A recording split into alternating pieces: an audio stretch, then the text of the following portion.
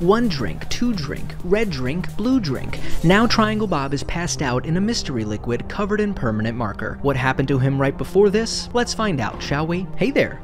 Welcome to Life Noggin. While having a casual drink here and there was once considered no big deal, more recent research has found that any amount of alcohol can negatively impact the brain. So, what do you think a night of binge drinking does to it? Binge drinking is when someone consumes more than 4 or 5 alcoholic drinks in one occasion, depending on various factors. But the effects of alcohol begin after just 1 drink. Once in your stomach, alcohol is quickly absorbed through the stomach lining into your bloodstream, spreading throughout your tissues and into your brain in just 5 minutes. Within 10 minutes, you'll start to feel some of its effects, like a relaxed mood or lowered inhibitions. In 20 minutes, your liver will start to process it, breaking it down from its original state, ethanol, into acetate, which is then broken into water and carbon dioxide by other tissues, which then can be easily eliminated. I'm talking about peeing, but I don't think YouTube will allow me to show that. But your liver can only break down an ounce of alcohol every hour, so as you continue to drink, your blood alcohol level will rise, leading to more and more side effects. At first, a lower BAC will make you feel euphoric. This is because alcohol activates a part of your brain known as the pleasure center. This region, called the ventral tegmental area, or VTA, produces dopamine, which makes you feel happy, relaxed, and confident. Sometimes a little too confident. These good feelings will tell your brain to drink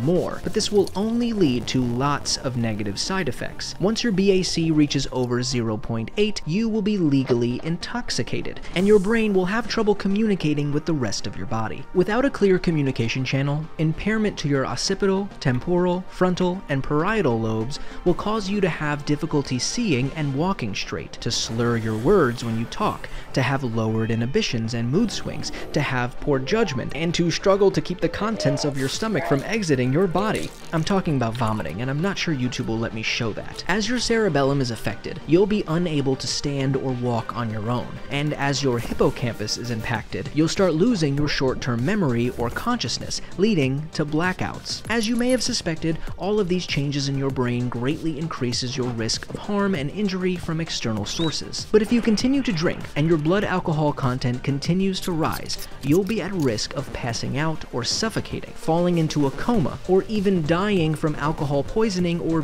due to your brain being unable to function properly. Hopefully, if you're of age, you'll stay well below this level, and after a terrible night's sleep and a horrible hangover, you'll fully recover. Just drink a lot of water, eat some toast, and apologize to your loved ones. I have the Polaroids here, and I am definitely not allowed to show these on YouTube. So have you managed to quit drinking? Still trying? If you're comfortable with doing so, share some tips or give some encouragement to those struggling in the comments. Let's be there for each other. Also, tell me, what should I make a video on next? As always, my name is Blocko. This has been Life Noggin. Don't forget to keep on thinking.